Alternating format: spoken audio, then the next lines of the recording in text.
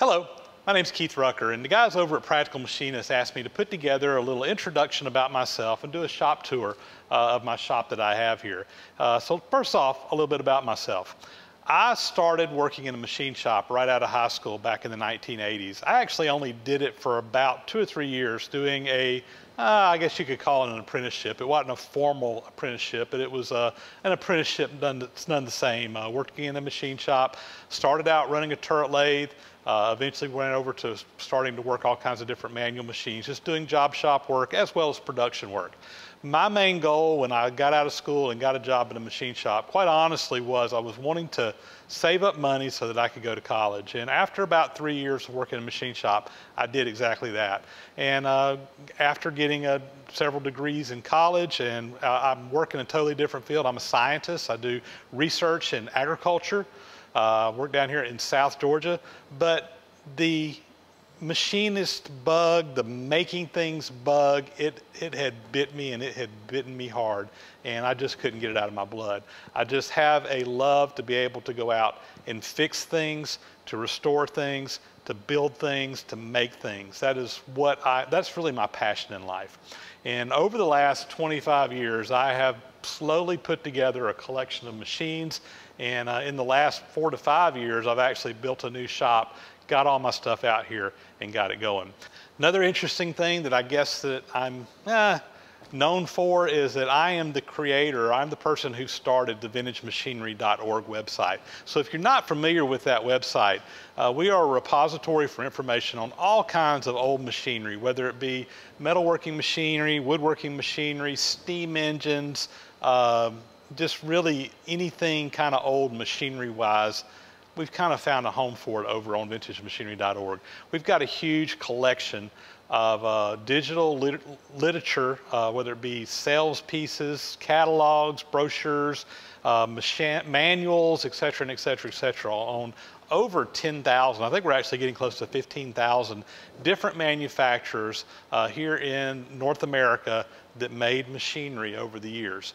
And going all the way back to some of the stuff goes back to the early 1800s. So we're really proud of that. I can't take total credit for the site. Yes, I'm the guy that started it, but we're really kind of a team of folks, really all volunteers that really kind of work to make that website what it is. And I'm sure that if any of you guys have old machines and you've been looking for information, you've probably visited vintagemachinery.org. About 5 years ago, 6 years ago, I can't remember exactly, I kind of branched out and started doing some YouTube videos. I started a YouTube channel, and I'm very blessed that my YouTube channel has grown and become quite successful.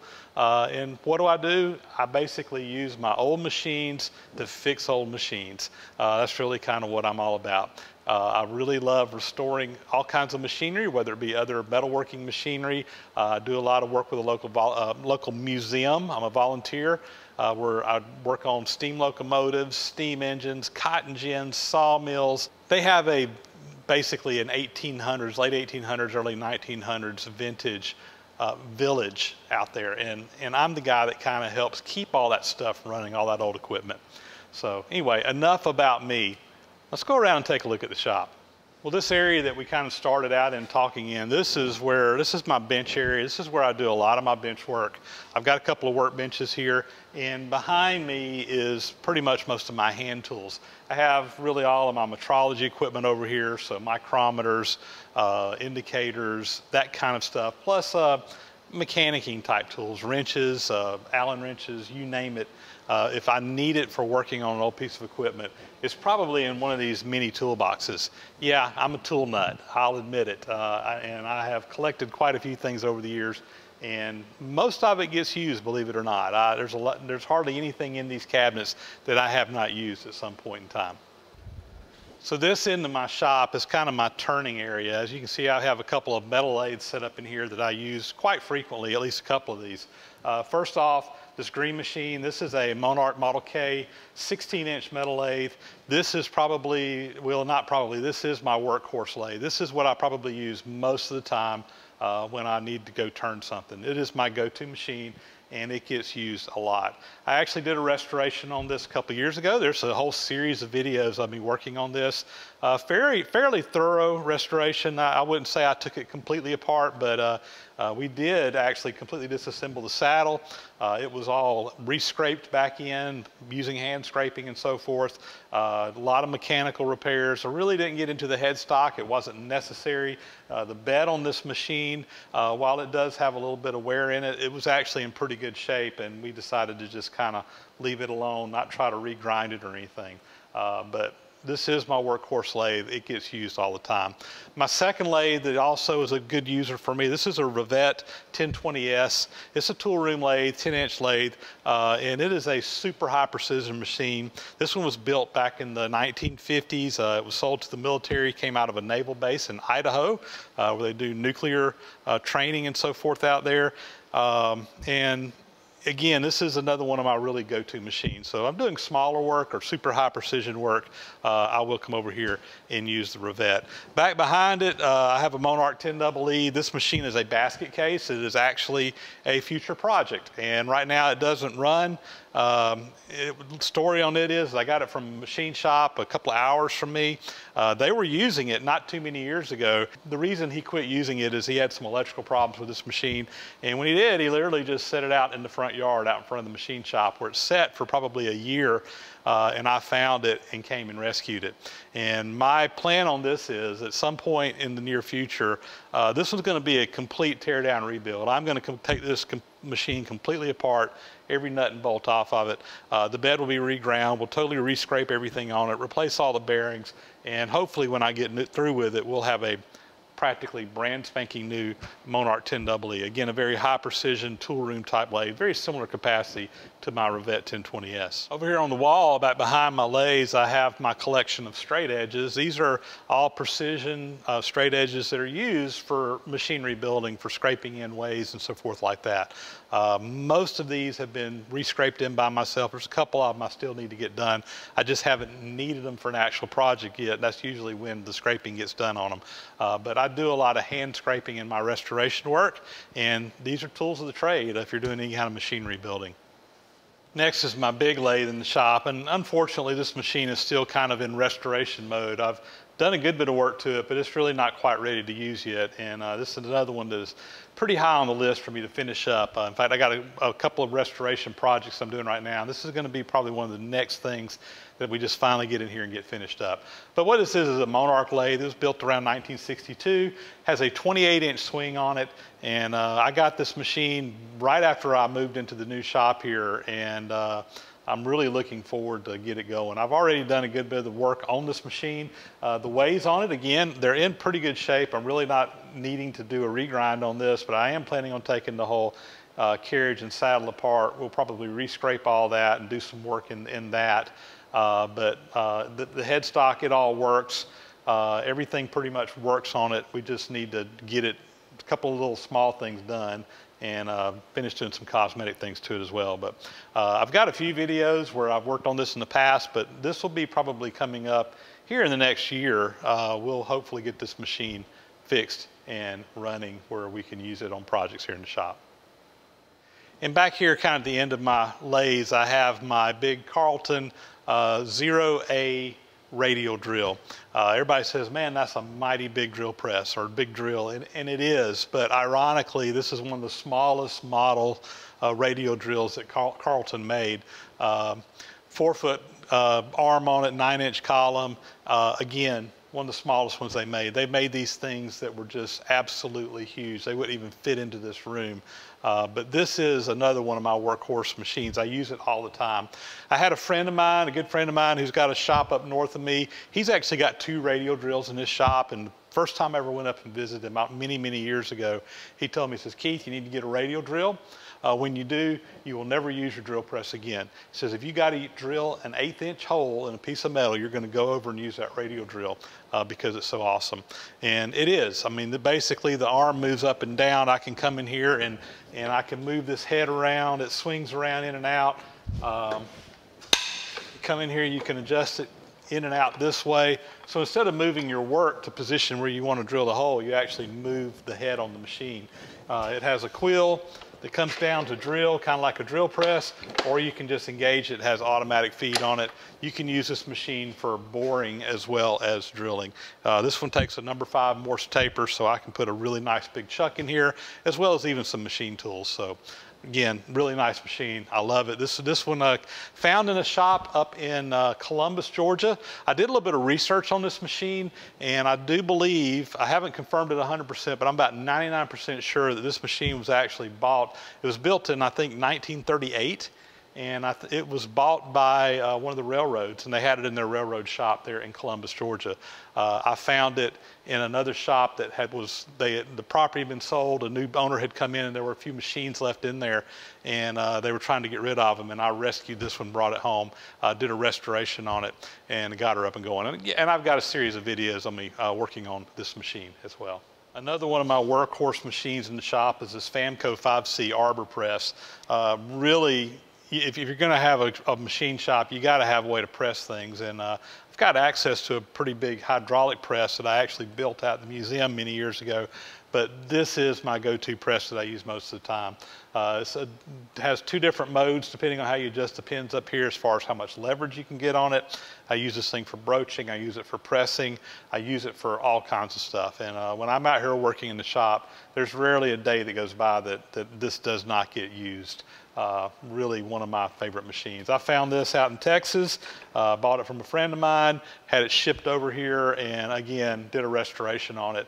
There wasn't a whole lot that I had to do to it, but there was a few little things that was wrong with this machine that we got fixed up. And again, we got a series of videos on fixing up this old Famco arbor press. And now I'm over on the other side of the shop, and this is the side of the shop that we do more milling work. The first side was more turning work. This is more milling over here.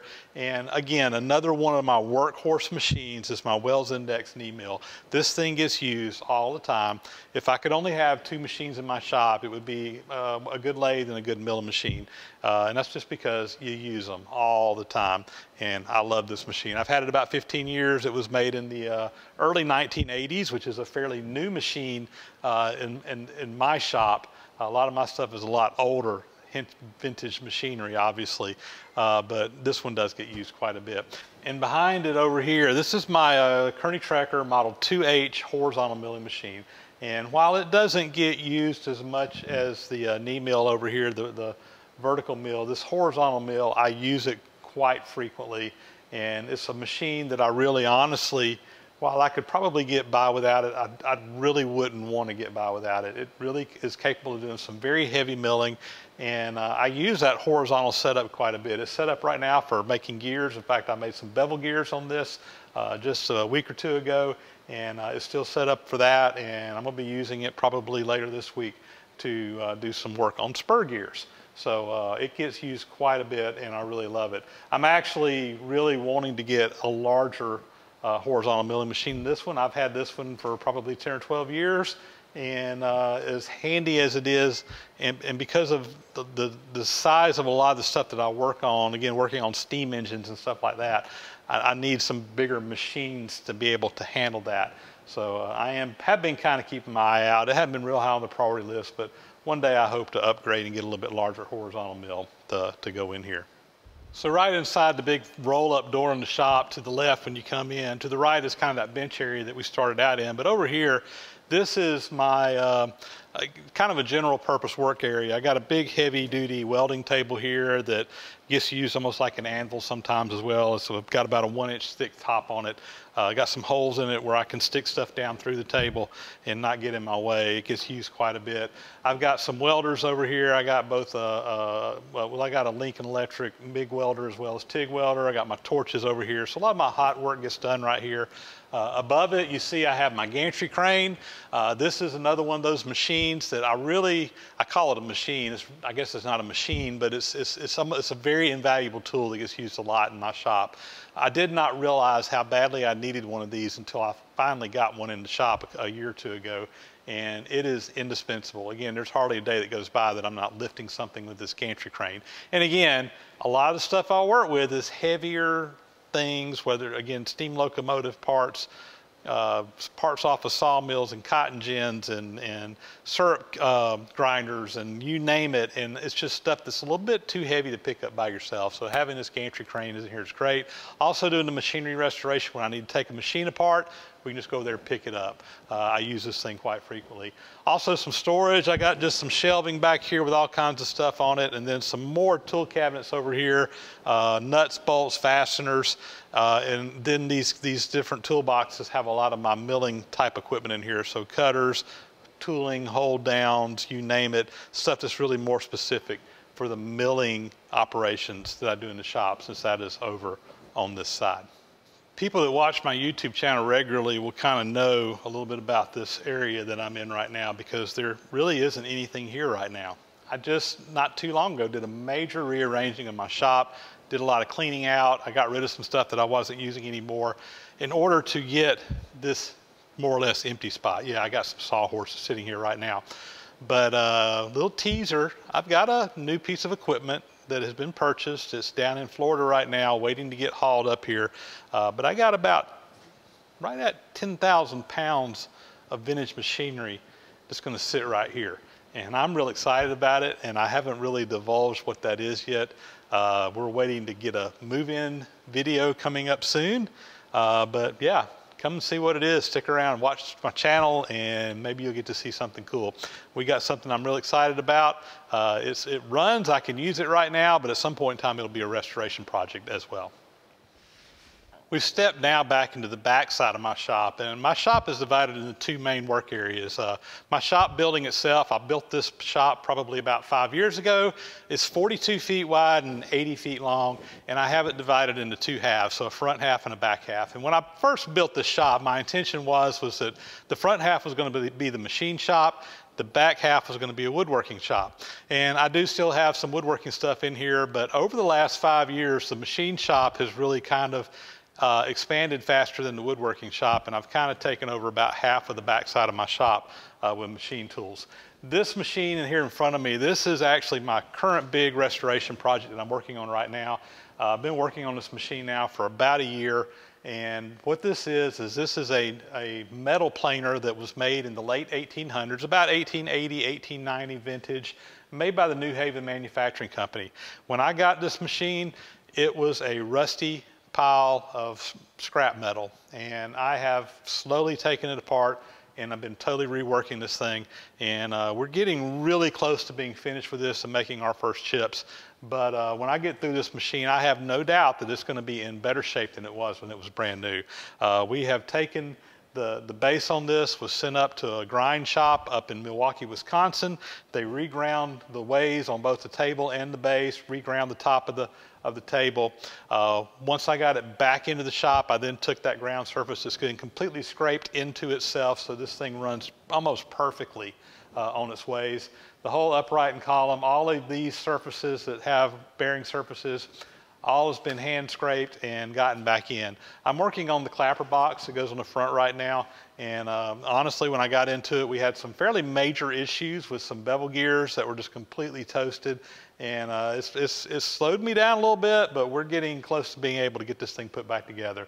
Still got to get it under power, but really the clapper box and getting power on it is about all that's left, and we'll be able to use this. If you're not familiar with a metal planer, it's similar to a metal shaper. And if you're not familiar with a shaper, it's a single push type stroke. So you got a single point cutter. You put on the case of this planer, you put your work on this bed. You have a single tooth, a single holder here that comes down, similar to like a lathe tool that has a piece of high-speed steel or whatever. And in the case of this planer, the whole bed and the work that you're working on goes back and forth in strokes, and it goes across there, and it cuts single cuts across there. While in today's world of CNC equipment and automatic machines and a lot of the big, huge milling machines we have, this machine, quite honestly, is obsolete in today's world, but it still serves a good purpose. And back in its day, this thing was a workhorse. It was the milling machine of its time. And it does, even today, they are superior for making flat surfaces. In many cases, they actually will outperform, as far as flatness is concerned, a really nice milling machine. The speed at which they operate, though, is extremely slow. I think they're cool. Again, I'm a vintage machinery guy, so I would think it's cool. I'm really excited about getting this in. Also back here behind me, this is another restoration project. I purchased this. This is I think it's a 26-inch dual bandsaw. And I found this literally, it was a barn find. I found it in a literal barn on a farm. Had been sitting there, it was in pretty rough shape. I had a student worker who's been working with me some this summer, and he started taking it apart and got it at least cleaned up and primed, but there's still a lot of work to do this. This is another machine that will be a restoration project that we'll be doing some videos on coming down the road. Again, this one here is probably pretty high on the list for me to go ahead and get it finished up. Really all that's been done to it so far has been kind of taken apart and some cleaning and priming type work on it. The bulk of the work is still yet to come. And then kind of back behind the area where my planer and bandsaw, this is my grinding area of the shop. And I really kind of got all my grinding equipment over here in one area. I try to keep my grinding dust away from most of my precision machining stuff. And eventually I'm hoping I'm going to be able to build a little side shelter down the side of the shop and have a separate room to put all this grinding stuff in. But I do a good bit of grinding of various kinds. So right here is a surface grinder. This is was an 8-inch by 24-inch surface grinder made by Landis. Again, another machine that I use quite frequently in the shop. It takes big 10-inch wheels, a little bit bigger, heavier duty than your typical, small surface grinder like most people have. And again, working on a lot of the larger equipment that I work on, I find this to be very handy out here in the shop. Next to it over here is a Landis cylindrical grinder, so that you can think of this like a lathe, but it has a grinder instead of a tool cutter on it for doing precision work, finishing up surfaces and so forth. This machine I brought in not too terribly long ago. I actually bought it from the gentleman that I used to work for in the machine shop back in the 1980s. I never used this machine. He didn't have it at the time, but he was letting it go, and anyway, I made a deal from him on it. It's needing a little bit of fine tuning to get it up and going. I just haven't had a job to use it on yet, but really with minimal time I can have this machine up and going. And I've actually got a job I'm going to be using it on soon. So this one's going to be getting some more little work done to it. And then back behind it on the wall, I've just got bench grinders, a big disc sander there. There's some drill pointers over here. I got polishing wheels, wire wheels, abrasive wheels, you name it, all your different grinding stuff that you use in a shop. So kind of a dedicated grinding area back here. And yes, eventually I want to get it into a separate room. And like I mentioned, this back side of the shop originally was going to be my woodworking shop. And I'm almost embarrassed to even show this because it is really a mess over here right now and not very usable. I've still got a lot of work to get my woodworking area really up to speed where I want it to be. Get a lot of my hand tools and stuff down here where they're a little more accessible right now. A lot of that stuff's not even in the shop yet. But this is some of my woodworking equipment and machinery, and eventually I hope to have this a little bit more in use. One of the most important tools in the wood shop is my workbench. I built this about 20 years ago. This is a traditional style woodworking bench. Gets used. If I'm into doing wood shop work, this thing is indispensable. But as far as machinery goes, guys, I've got this big 36-inch crescent bandsaw. It's a wood cutting bandsaw. This is actually a restoration project I'm kind of wrapping up. It's about 95% done. Really all that's left to do. So I need to get the motor controls put on here, electrical stuff, get it belted up and get a blade on it. The rest of the restoration is pretty much done. Back here behind it, this is a 16-inch joiner that I use. This is another indispensable tool in my book and something that gets used a lot when I'm doing woodworking. This is for getting a surface on a board flat and square. Before you send through a thickness planer, you should joint one side to get it flat. A planer doesn't make a board flat, it just takes it to a thickness. If that board has cup or twist in it, when you go through the planer, it's still going to have that. The joiner, and particularly a big wide joiner like this, is really indispensable for getting a board flat. Back over here is my table saw. It's a big Delta Crescent 12-14 saw. It runs a 12-inch blade, or you can put a 14-inch blade on it. I normally run a 12-inch blade. I got a 14-inch blade that I can use if I'm needing to saw something real thick. Also have a double disc sander back here. It needs a little bit of work, but it does actually run. But I need to do a restoration on it as well. There's a wood lathe back over here and just a chop saw for cutting. I actually have thinned out a little bit of my woodworking equipment. Oh, I got a shaper back here as well for doing molding and stuff. I have thinned out some of my woodworking machinery. Of late, gotten rid of some of the more specialized machines like a mortiser and a tensioner and things like that that really don't get used very often. Trying to get back to a little bit more to the basics and mainly because my machine shop's just taking over the shop. But there you go, my wood shop. Not going to spend any more time on it, and I apologize for the mess. Another one of the fixtures in the shop here is the old shop dog. This is Elliot, and he's usually in here trying to find a cool place to lay down and rest. See you, Elliot. Well, there you go, guys. That's pretty much going to be a wrap. Quick shop tour of my shop. I hope you enjoyed seeing some of the toys that I have to play with. And guys, I'll tell you, again, I'm on YouTube. I encourage everybody out there, if you like what you've seen here, go check out my YouTube channel. I've got over 500 videos where we're working on different kinds of projects, everything under the sun, doing restoration work, fixing things, a machine shop, wood shop, you name it, just a little bit of stuff. I tell folks, what you see me working on in the shop is pretty much whatever I'm working on in the shop. I've got a pretty large following over there on YouTube. I'm pretty proud of that, and we'd love to have you come take a look at the videos if you haven't already. So check me out. You can find me on YouTube under Vintage Machinery or my name, Keith Rucker. Also, I'm on Instagram, again, Vintage Machinery on Instagram. I post a lot of pictures there, as well as little quick videos of things that I'm working on in the shop. And Facebook, my name, or Vintage Machinery, either one ought to find me there as well. And with that, guys, thanks for watching. Check out my social media accounts, check out my YouTube channel, my Instagram, etc. And appreciate you hanging along with us and taking a little quick tour of my shop.